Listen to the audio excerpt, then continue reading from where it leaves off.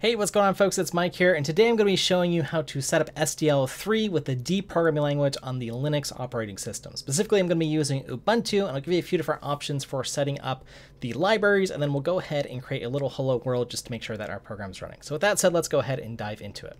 Now, if you're not familiar with what SDL is basically the simple direct media layer, and it's a cross-platform library designed to provide low-level access to things like audio, keyboard, mouse, joystick, and various graphics libraries, OpenGL, Direct3D, Vulkan, Metal, etc. So it's a really cool library that basically does this job of setting up a window on basically every operating system that most people use with the same code base. So you don't have to learn a bunch of different APIs like the Win32 API or X11 or Wayland or Cocoa or all these different libraries here.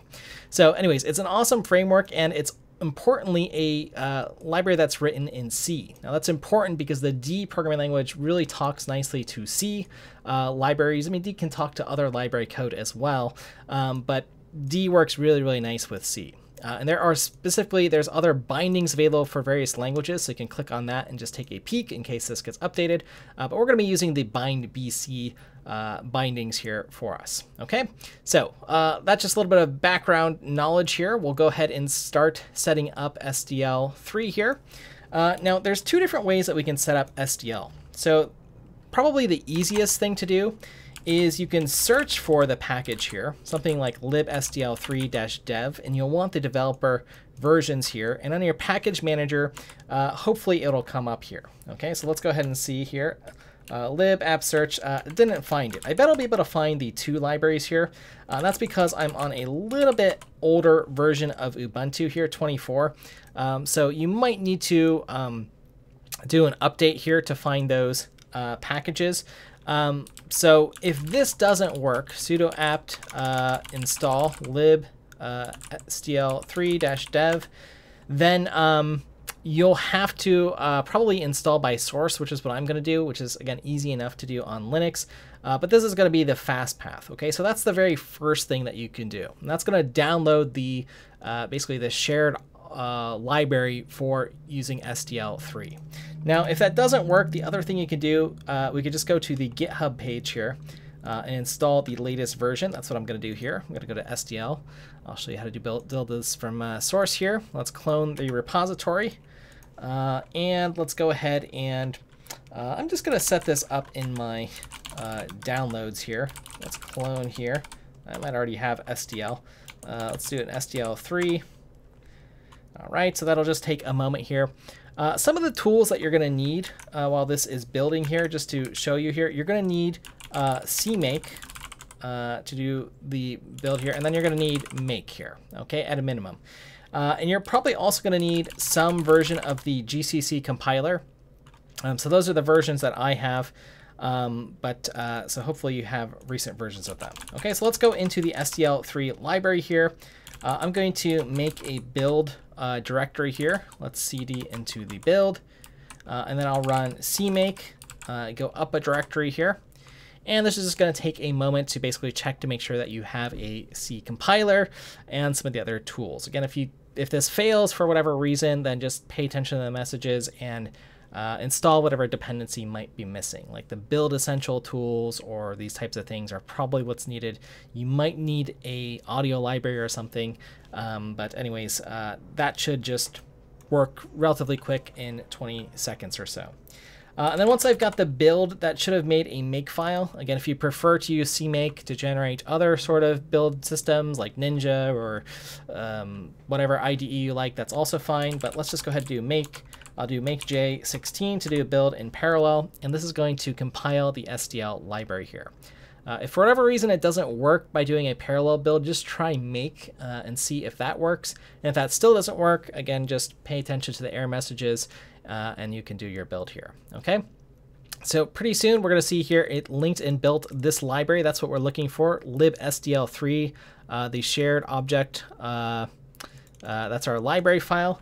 And we can also do sudo make install, and that will set up the path for us. Okay, that's also going to set up the path, and it's also going to set up things like pkg config. So you can go ahead and take a look at that here, and that'll make it really easy to use tools like pkg config.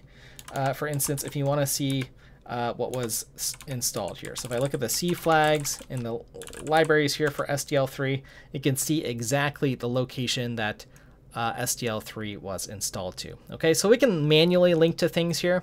I'm going to show you with dub how this works, and maybe I'll do it in another way as well, but I'm basically just going to show you with dub to set up SDL3. I think that's probably the easiest thing to do in this video for now. Okay, so with that said, we've got SDL3 installed, so let's go ahead and get rid of that, and let's go ahead and look at how to install or work with SDL in the D programming language on Linux. So just for reference here, if you go to the language reference here, I just want to point out there's this nice section on interfacing to C. There's also with other languages here. But again, D is designed to fit comfortably within the C compiler. As far as I know, I mean, there's an attempt to be like 100% ABI compatible, like a lot of other languages are that interface to C. That's the same thing for D. D also uniquely has this import C project, which allows you to import or compile .c files directly. So you can check that out here. And there's more information if you did, for whatever reason, want to just call the C functions directly in SDL. You can do that. I'll probably do a separate video on that for manually creating a binding, but this is the common case that I want folks to be just using a package here. So anyways, with that said, let's go to packages. And if you just search for SDL, you'll find a bunch of different libraries that can work with SDL. So SDL3 library specifically is what we're interested in. So there's various wrappers for these things here. Some of them are for SDL2, but we're looking for SDL3, and bindbc.sdl is one of the common ones. So that's when we use dub with the D programming language, how we're going to set things up here. If you're not familiar with the D programming language, again, you can go to my website, course.msg.io, and find all the videos here, or search them on YouTube if you need more familiarity with it. But let's just go ahead and set up. I'll assume you're familiar with dub otherwise. I'll just do a dub init here. JSON is fine. A Linux setup. This is going to be a minimal D application. Choose your license that's appropriate. And we're going to want to add a dependency. Now, again, if you just type in something like SDL3, it's not going to find that. So again, we're looking for bindbc.sdl, which is the name of this package. Or if you're using dub later, you could just do dub add bindbc-sdl. Okay, so that's the idea. So go ahead and hit enter. That'll add the dependency. That's the only thing we need. So we're good to go there. Okay. So now if I look at my dub.json file, you'll see that dependency here, bindbc-sdl, which we will use shortly here. Okay, so let's go ahead and just run dub here. And the first time you run dub, it's got to fetch the version of the package here. There's a hidden directory. Let's go ahead and see if we can just find it. It's in the .dub directory. And somewhere in here, if I look at packages, I can probably find, yeah, there's bindbc-sdl, just if you want to see like what's going on here. You can see I've installed a bunch of different versions of it over time, but these are the actual like files here somewhere, just in case you are curious about that. So anyways, that's that here. Okay, so let's go ahead and let me move back to the correct directory here. And that's just a little information about what dub is doing for you, in case you're curious. Now, if I just run this with dub run, again, it's going to say edit source app to set up our project here. So let's go into source here. And well, that's all the program's doing. It's just printing out to edit this file. We actually want to do something in SDL now. Okay, so I'm going to go ahead and import the bindbc.sdl library. We'll just kind of keep doing this one step at a time. We'll compile. That works fine here, so that means we found it. So that's the first test that you can do here. Now let's go ahead and try some stuff with SDL. So something like creating a window. SDL create window, Dlang SDL3 window, and we're going to need a size 320 by say 240, and a flag here, SDL window always. Let's see, always on top is the one that I always remember to do. Something like that here. I can get rid of this here. Let's do something like SDL delay for 3,000 seconds. We just want to make sure that our SDL is working here. SDL destroy window And I'll pass back that pointer so we know what to destroy here. Okay, let's just try this. I'm not expecting this to work, but this is a basic SDL program, just so you have something. It says, okay, program exited with code -11. So that basically means segmentation fault. Okay, if we want, we can run this in GDB. Okay, just in case you run into this problem here. Let's look at the source code here. Let's start. And basically, let's see here. I'll move out of the way. Maybe that's the easiest way to do this. There I go, out of the way. Let's just execute the next line of code here, and I get a segmentation fault immediately, right? SDL create window is seg faulting. Why is it seg faulting? Okay, well, we haven't loaded our dynamic library, okay? So let's go back to bindbc, just so you can see exactly how this works. I think it gives a little bit of information on the let me go on the GitHub page probably. You can look at it on the dub thing here, but let's do that.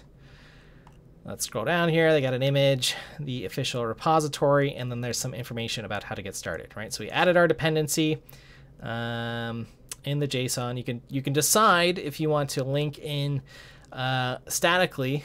That is also fine. I'm going to do the shared library strategy just because, again, that's something that they show here. And a few things here. So we're missing some other things from our starter code. We need to initialize SDL, and we also need to quit SDL here. Okay, I'm going to show you how I set things up here.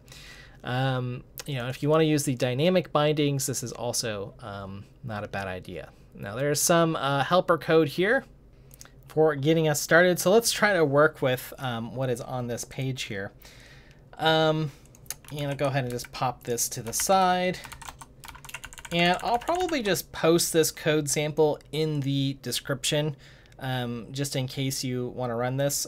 So anyways, let's go ahead and let's kind of just copy this in here and work with it just a little bit here. Let's do this here. I'm going to do this a little bit maybe strange here for a moment. Let me compress the code just a little bit here. Let's paste this in here. So paste. All right. I'm going to get rid of the Windows thing because we don't really care about that right now. And let's see here. I can duplicate these. These don't matter as much. I'm going to leave this in just for now because I like to just abstract this away. In fact, since I like doing that, let me just go ahead and do that. I'm just going to open up a file called SDL abstraction.d. And then I can just paste this in here. And basically what I'm going to do here is in D we have module constructors. So I'm just going to create a shared static this module constructor. Let's just wrap all this around here. Okay. And I'll talk about why I'm doing this in a moment here. It just kind of makes things easy. And let me get rid of the comments for now. Because we can see them on the right side of our screen as well, just so we could see, you know, focus on the code for a moment. And if this looks scary, don't worry too much. This is basically the important line here for Linux here, right? So there's stuff if you do things on Windows. I'll do that in a separate Windows thing. And if it makes you more comfortable, sometimes I also do like a version Linux and just wrap, you know, this here. In fact, let's leave that there since we are on Linux here. Okay, so I created this SDL abstraction here in my source directory. Let me go ahead and show you that, right? So source and then SDL abstraction, there we are. Let's go ahead and now in my app here, import SDL abstraction. Okay. And sometimes I just call this like platform or something like that. So you can name it whatever file you want. But let's go ahead and run this with dub now. And interestingly, we get our window now. Okay, so things are starting to work here. So now we've successfully loaded our library. Now we're not quite done. I want to show you just a few other SDL things here. So usually what I do in this module constructor, you can either do it here or you could do it in your main. But again, just to sort of abstract things here. I want to initialize some subsystems. So usually what I initialize, I'm just going to set up the flags for this. Let's see, SDL init flags, SDL init video, and init events. So something like that here. And then I say something like if SDL, the init function for the flags, if it initializes, say SDL was initialized. Something like that is reasonable. Else, right, failed to initialize subsystems. Okay, and this will segfault if SDL or give us a message here if the library is not opening otherwise. Okay, so this is going to initialize things like if you want video or you do SDL init audio or these types of things here. I just want events and video for now to do some rendering. And then the last thing that I'm going to do here is just going to be to do a shared static and then a destructor for this module. And then I want to make sure that I call the SDL quit function, okay, to just terminate things. And that makes it really easy that I don't have to, SDL will be de-initialized. Now, if you're building a game engine or something, you might want control over when these events happen. So again, this is just for an example to get you set up, and then you can decide, again, what you need to do here. So let's just say shutting down initialized subsystems. Okay. All right. Okay, so hopefully that makes enough sense. Let's look at the code here. Let me do something here just to make this a little bit easier for you. Okay, so you can see it all at once here.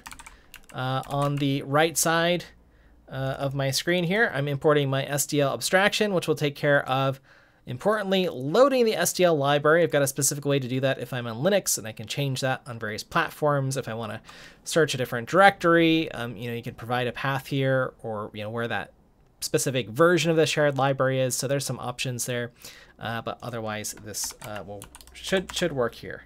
Of course, one little bug here, since I'm using write line. I should probably write to standard error and these sorts of things here, but you get the point here. This video is about setting up SDL. Let's see what else I made. Oh, little mistake here. Flags. I thought I'd make it without making any mistakes, but there we are. So we got our SDL window here. So that's pretty cool. And going forward, just so you can see all of the code here, I will point you to, we'll either do more in this particular playlist, just showing things on D. I mean, here is all the code for otherwise getting set up for SDL. I have explanations of how these things are working, like create window and so on my C++ playlist, so you can check that out if I don't have it explicitly in the D playlist. And it's the same exact SDL function calls, okay? So anyways, you can see what that is.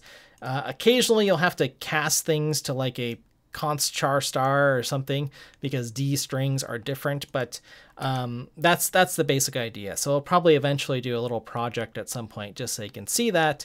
But this should get you set up otherwise on Linux. And as mentioned, feel free to check out the D programming language series here. I'll add the D stuff here under game and graphics programming for SDL as we add more videos. So you can always check it out there. So anyways, folks, let me leave this up here. I think we'll go ahead and end this video. Thank you for your time and attention. I hope you enjoyed getting set up with the D programming language. There's a few ways to do it. The D bindings are the easiest with bindbc.sdl. At some point, I'll just show you how to do this manually if you want to write your own C binding or how to interface. Meaning I'll just show you like a few functions and the basic idea so you'll understand exactly what bindbc.sdl is doing. Otherwise, stay tuned for other platforms as I set those up, and I'll look forward to otherwise chatting with you folks in the comments if you have other questions. And as mentioned, for this particular video, I will post the code in the description. If you want to just copy and paste it to test your installation, that's fine. It's just going to pop up some window with whatever happens to be in the graphics memory for 3 seconds, 3000 milliseconds, and that'll be it. Then you'll know you're good to go with SDL. All right, so with that said, go ahead and create something cool with SDL, and I'll look forward to seeing your creations out there in the wild. Take care.